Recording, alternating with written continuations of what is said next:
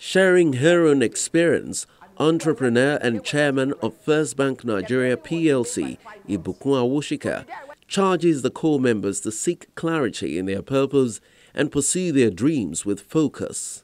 The first job I could find 1 week after was in a furniture company. I took the job to keep myself busy, to save me asking my parents for money. I lasted 3.5 months there. But in the 3.5 months, I discovered that the creative side of me came alive in that furniture company. I love transforming space. I love the interaction with the customers. I love the whole experience. Before going to work there, I had never, ever, ever in my life thought about furniture manufacturing as me getting involved in the business or service in any way. No such plans. But I wanted to keep myself busy, found myself in a business that brought out talents that I had a sense that I had, but I hadn't tested. And in that moment, I also realized that in that company, I didn't like their value system, the way they do things, matters of integrity and stuff like that. I loved the business, but I didn't like the value system. And I felt that based on my upbringing and the way I thought about things, I felt that I could do the same business with a different set of values. And as a young person, I had seen the inside of the company and realized that every customer came to make an order for furniture and put down a deposit. And I thought to myself, if someone orders furniture and gives me 70% deposit, what is that? That's capital. I'd also realized that when I employ the carpenters, the sprayers, and the guys who work, they have to work for me for 1 month before I pay the first salary, true or false? So I had their services for free in advance. I would pay later. One more thing, I found out that all the big expensive machineries that were in the factory of the people that I worked with, some of the useful ones that were needed also existed in markets where woods and products for manufacturing furniture, where they were sold. And there were those markets like Amu markets, where you would pay for the service per time and per quantity of what you wanted to do. So there was my factory. Now, why am I saying this? Because I need you to think differently. I need you not to get caught in a box.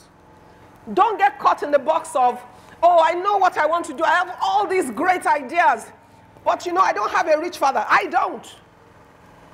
I come from a middle-class family. My father gave us the best gift, education.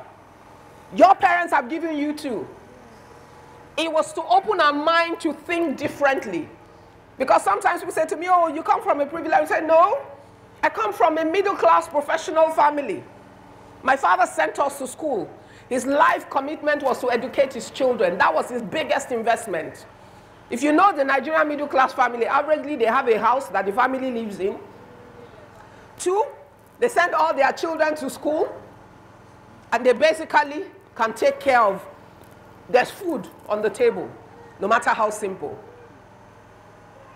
My father was a professional who took care of his family, but education was our biggest inheritance. What I had is what you have. What is left is how you think outside of the box and you use what you already have right now to make a way for yourself and to change the country that is yours. I only have a green passport. I assume most of you, that's all you have as well. So I'm not about to do the Andrew thing and run to anywhere. There are 180 million plus Nigerians. Which country can we run to? We will overrun any region if we have a crisis. You know, all this Syria and all these things that you see, you can see the level of confusion in the world. Imagine a Nigeria in crisis. We will cause so much problem in the world, nobody will know what to do with us. So what that tells you is you have a real reason to think differently. Your education is to open your mind. Your certificate is nothing. It's the education you have received and how you apply yourself. Leave your certificate at the gate of your university or give it to your parents who paid for your education. Now it's about what you do with what you have.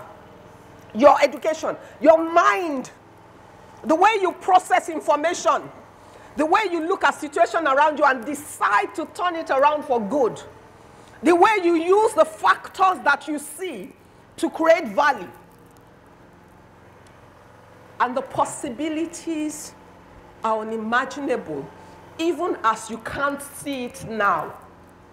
It was hard for me to see the future, but I knew what I did not want. And every time I got to what I didn't want, I moved. Once I served at Akitola Williams, I knew that accounting was not going to be my life. So even though I didn't know what was next, I made the move. When I started working in this company and I discovered what I loved, but I didn't love the way they did things, I made my move and decided to try and change it myself. So I was still a science student conducting an experiment. I took what I thought was possible and decided to try it out. And I reasoned through what I had seen. The deposit of the customer would be my capital. The workshops or the processing places, the machine places, would be my factory. If I employed my first set of staff, which I did, I didn't have to pay till the end of the first month. So I had labor for a month without pay. And what I didn't have was pride. Any job was good. I was not looking to set up a big factory. As some of you think, I can't do this because I don't have 50 million naira. I don't have 10 million naira. If you have it, you waste it. Why? You have not tested your theory. Your business idea is filled with assumptions. Every business idea is an assumption. The process of executing it is your experiment. What you conclude through the experiment is your conclusion, and it can be positive or negative because you prove the theory.